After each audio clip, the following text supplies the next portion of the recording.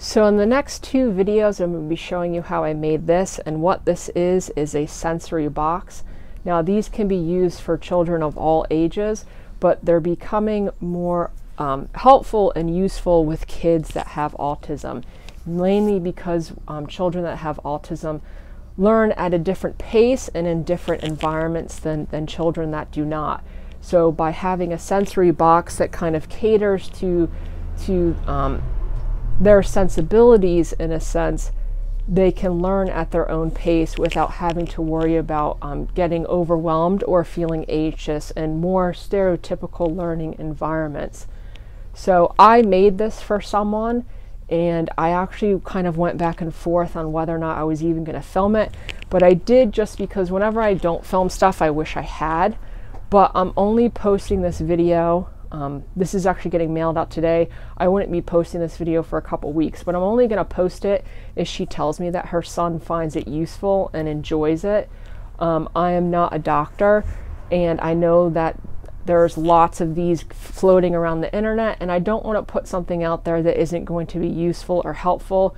This is kind of my own design. I designed it around what she told me he responds the best to, which is Velcro, light switches, doorknobs, and lights in general. But I did do not an extensive amount, but an amount I felt comfortable with of research on autism. I obviously knew what autism was before. I know people that have it, but I didn't just want to throw something together and it not be useful. So the entire thing is kind of, the design of the whole piece is a little bizarre, but it focuses on shapes and textures. So on the side, everything is texturized because I know that's an important learning element. And the top, especially, the design is the Black Panther design, because the little dude I'm making this for really likes superheroes. And then the main goal for this was I wanted each side of the box to be almost a complete system. I'm not knocking the ones I've seen before, but a lot of times it's a singular activity, and I feel like that can get very repetitive and easy to move on from. So I would, for each one of these sides, I took one activity and kind of exploited what could be done with it in order for it to be more useful, in a sense, I guess. The point of these boxes is to help refine your motor skills. So they're not super intense activities, but you can play around with them. So obviously the lights, like I said, so this is just a light panel with switches. This is probably the most simplistic side. And then the doorknobs come into play here with hinges, and each one has a different element, so that you can kind of play around with how different elements open doors and whatnot. And then this side is the Velcro side, so all of these pieces are Velcroed in place, but the intention was that instead of just having a piece Velcroed to a strip, it was almost like Tetris, where you could take them all off, you could build new shapes, you could build new designs, because this is essentially a square. So you should be able to put these back on in multiple different patterns. And then the side with the gears, there's actually a lot more gears for this side, but I'm clear coating them. And you could play around with, this is an asymmetrical grid, so you could play around with figuring out how to line these up to get to do what you want. And then the top is essentially a light box powered by some puck lights, and it changes color. It looks really cool, especially at nighttime. And I also thought that this would be useful as a background lighting, so you could put a clear piece of plastic on this. They sell them like at Walmart, and with some markers you could draw on top of this and make designs. So like I said, this is essentially the box. The other reason I was contemplating not posting this is the construction of it is not super intense, but it's probably a little more advanced than what most DIYers are capable of doing and or have the tool set for. So I didn't want to put an educational tool on my channel that no one can make. So unlike a lot of my other videos where I go in depth of the process that I use to make the box, I'm still going to do that, but I'm going to spend a lot of time telling people other ways that they can make this. For example, this entire top is lap jointed together, and then the sides are put in there with rabbets and dados. A lot of people probably don't have the tools to make those joints, but I'm going to tell you how you can do it with butt joints. It'll be just as good, especially for what this is. It's not a table or anything that's going to have to hold up to a lot of stress. So those were my main concerns with posting this. Like I said, if I don't get if and I'm only putting this up there if the person I'm giving it to tells me that it is useful for their son. So I'm starting off by ripping down some cherry scrap. Most of this box is made out of scrap. I'm using fairly thick lumber. This stuff is almost 2 inches thick, just because I knew I was going to do a lot of carving into it. I wanted the entire box to have a texture. I know one of the important aspects of these boxes is to engage as many senses as possible. So as far as touch, and which is engaged through texture on this box, like I said, I decided to do a lot of detail carving on the outside of it, which is why these pieces are so thick. So right now I'm going through and adding a dado. I'm putting this on an angle so that the pieces are angled off of the box, once again with the intention of having a lot of surface area to carve. Like I said, this is one of the aspects of the box that's probably a little more in depth. You need a table saw to make these cuts. You can probably make a jig with a router, but that would be pretty time consuming. But you can do this with just butt joints, and butt joints is just end grain to face grain and screwed together. A lot of DIYers have pocket hole screws. You can make a box like this with pocket hole screws if you don't have the capacity to make this sort of joinery. And then the joints were 1/2 inch, and then I'm just cutting down some 1/2 inch plywood to fit in there. This is the sizing of this was pretty much based on what I had. So you could see how this plywood slides into those grooves, and then my corners protrude out. So I have a lot of surface area to carve on this. You can see now that the box is starting to take shape, what I mean by the fact that you could just screw all these sides together instead of having these joints. And that is what everything looks like. So I went through a little bit of a process deciding how I wanted to do this. You could see I started by trimming down the inside of these. I thought I might just kind of pop something on top. And then I settled with adding walnut to the top. Once again, this is scrap. Once again, this is fairly thick.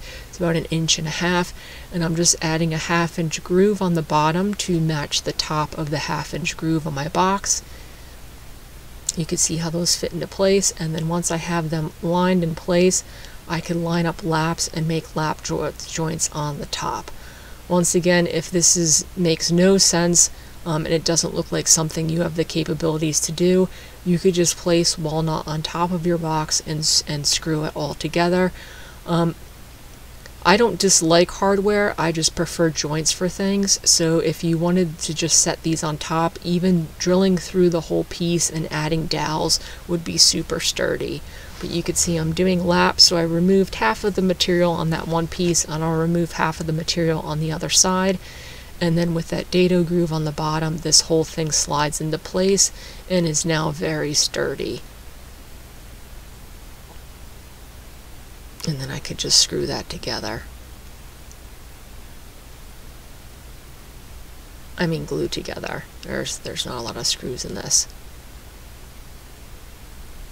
So then, like I said, this is just adding all those pieces. I didn't glue the plywood together. I knew some of the patterning on the sides would be easier without the plywood in place, and I actually was able to remove some of it for making the sides. So that is why I'm just gluing this top portion. I was happy, especially there was a knot in one of these pieces, so you could see me gluing that back together. So then comes the roughing out. I'm rounding off the corners with a jigsaw, and I do a lot of my rough carving, sometimes with chainsaws, but this is a little too delicate for chainsaw work. And then I have an abrasive disc for an angle grinder that I do a lot of my shaping with. So there's really no rhyme or reason to this pattern. I'm just kind of creating a soft curve on all of the pieces. You can see I have an angle grinder, a metal abrasive disc, and the angle grinder. I know some people, the angle grinder can be a very dangerous tool, but it's a very versatile tool. So if you have one, these discs are not cheap, but they really remove material quite quickly. So you can see I'm just creating a curve with that, and then I have a die grinder which I'll go through and really amplify that curve. Now I use a couple different tools for carving. I said this in my last video where I do carving as well. If you do not have an angle grinder and a die grinder and a rotary tool like I do, you can do all of this carving with just a regular Dremel and a multitude of bits. I use all those tools because I have them. I like to use the thicker bits in the die grinder and the thinner bits in the rotary tool, so I don't have to spend a lot of time changing out the collets on all of my tools. I could keep one collet in each one and then keep carving. But if you do not have this plethora of tools, like I said, I believe they're Dremels, you might be able to get collets for the bigger ones. Don't quote me on that. But you could definitely, it will take longer, but you can definitely do this sort of carving with smaller ones. You can see I'm just using some circular bits to go through and create this wave pattern. It's just a pattern of positive and negative space. So then I decided to go through and very, very simply texturize this. So this is a circular bit. I'm now using my rotary tool and I'm just punching that into all the pieces. This is not a super expensive bit, it's just a circular abrasive bit, so you could see it's burning the lumber a little bit, but I actually ended up liking the way that looked. So I'm just going through in all of the negative spaces and adding those circles. And I did that on all the cherry. So for the top, like I said, this is the pattern that's on the Black Panther. So what I like to do, because I can't draw, is I blew this up on my computer and printed it out. It's a very simple triangular pattern with some stripes in there as well. I'll tape this to the portion of the box I want it, and then I'll transfer the pattern with a wood burning tool. That's pretty much how I do any sort of initial carving. If it's a pattern or something that needs to be symmetrical that I can't draw, this is how I do it. So you can see I'm just transferring that pattern. I get the basic bulk of it. Like I said, it's pretty easy, so I could guess some of it with a pencil. And as you get down the side, the wood burner will burn onto the piece, so it kind of follows the contour. The paper burns into the pattern. You can see you're left with that pattern. And like I said, I'll go through with a pencil and just kind of go over it again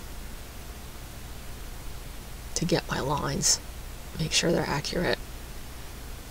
So for the carving on this, I'm using a abrasive dovetail bit in my rotary tool. I did most of the carving on this with that. That's the finished pattern. And I like the dovetail bit because it leaves a nice kind of chamfered shape to the piece. That's what the bit looks like. And I'm just going to go through and follow my lines. Like I said, this is a pretty simple carving. It's a very low relief carving. There's not a lot of detail to it, and it's symmetrical. So I'm just following all of my lines up. I do all my vertical lines first, as you can see here, and then I'll switch to the other side, so you create a mirror image and a symmetrical image on the other side. But you could see from right here, if you have a Dremel and somewhat of a steady hand, you could easily recreate this pattern.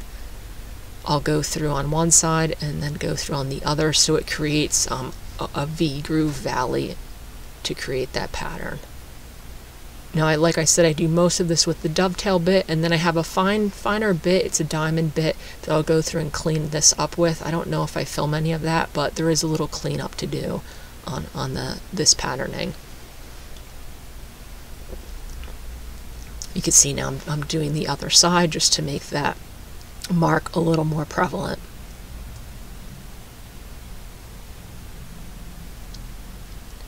So then for the top, I'm putting a lid on this, and the lid will kind of complete the basic construction of this. So I'm putting a rabbiting bit in my router. I'm creating a groove.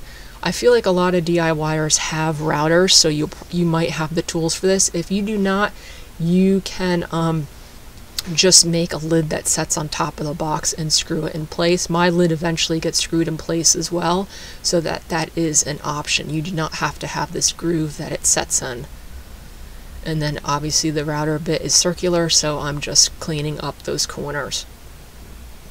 So I'm using a transparent plexi that I had laying around because I want the light to shine through it. I end up ordering a thinner piece of plexi than the one I had, just so the light is diffused a little bit nicer. So I'll change it out, but just for the sake of this video, the original lid had this thicker plexi in it, and that was kind of the size I had. So I had some scrap walnut laying around. I ripped it down into, I believe it was 1.5 inch strips. I'm just using a tenon jig on my table saw in order to create a groove in the middle of these pieces. This tenon jig is very easy to make, so if you have a table saw, I don't have a video showing how I make this, but there's plenty of videos on YouTube. It's basically just a plywood box that slides over your fence, and then you could see, having it set, the blade set up a little off center, I could create two grooves the same distance from the edge, and then just remove the stock in the middle and have a nice groove. So then that is a bridle joint, and then this is making the mating piece to that. Once again, I just have the blade raised a little bit. I have the fence set off just enough to create the depth I need, and I'm just creating some curved cuts and cutting this so it's the same thickness that will fit into that lid. This lid is another thing that, yes, I'm creating these bridle joints and strong joinery, but you can easily miter these corners and screw this together just like you would a picture frame, and it will hold up for sure if you don't feel like making this joinery. So then I just have a plexiglass cutter, and I'm cutting this down to size. You just score it a bunch, and then it snaps right off. And then I thought I filmed it, but I didn't. I cut a groove on the inside edge of this frame to fit that plexi in.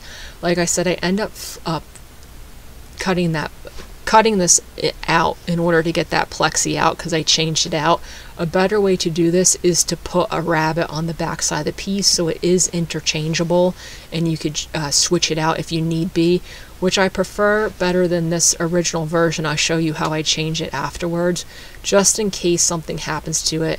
The customer, in this case, the person I'm making this for, wants to change it out or it breaks, it's much easier to do.